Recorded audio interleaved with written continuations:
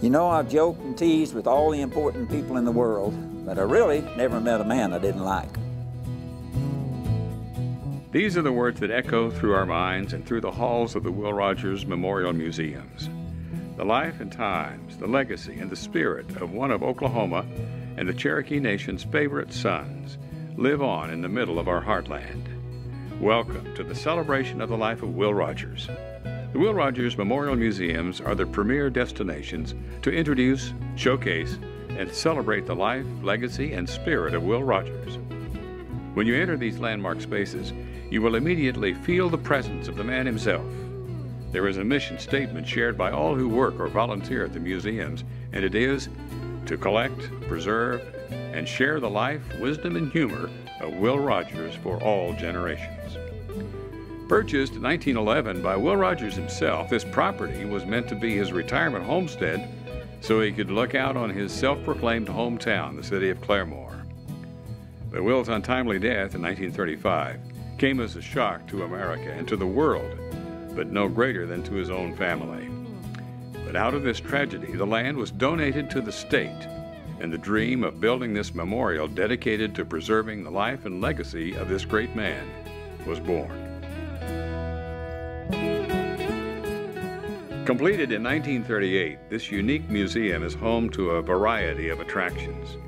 From its 9 galleries complete with paintings, memorabilia, artifacts, and 13 audiovisual stations, to the motion picture theater where Rogers movies play daily, all the way to its 2,400 square foot library, visitors and researchers alike will be immersed into the life of Will Rogers.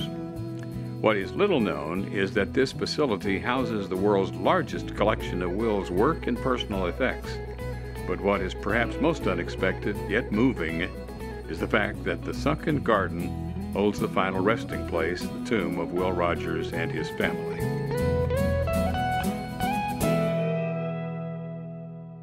But this is not the only place to catch a glimpse of Will Rogers' life. You can also take a step back in time and visit Will's birthplace ranch. Completed in 1875 by Will's father Clem, this house is a comparatively rare surviving example of buildings on the former Indian Territory frontier and was the birthplace to Will Rogers himself. Today, this working ranch spreads out over 400 acres and comes complete with a period barn, longhorn cattle, and other farming operations. When you're there, you're sure to run into the ranch manager, Jim Williams. He wears the spurs while he's riding his favorite horse, Smokey, uses his lasso to catch calves, and can twirl a fancy lute just like Will Rogers. Everything that was Will Rogers started right here.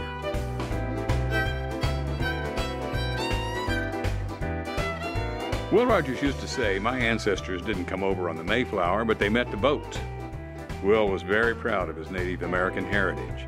Both his parents were Cherokee, with his mother being a descendant of a Cherokee chief.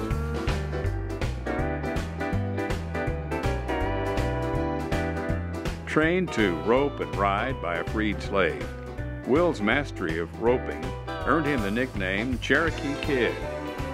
His legendary career began in 1902 as a performer roping in a Wild West show in South Africa, and then on tour in the U.S. and Europe in vaudeville and the Ziegfeld Follies. From there, he went on to star in radio and movies and win worldwide acclaim as a political pundit, newspaperman, philosopher, and so much more. But his most important career began as a family man.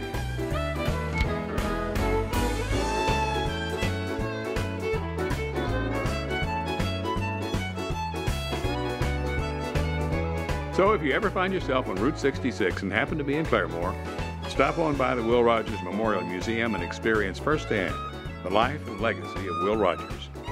An adventure awaits you inside these doors and on these hallowed grounds. I've been all over the world, but there's just no place like home, and no place looks as good as this once you've been there.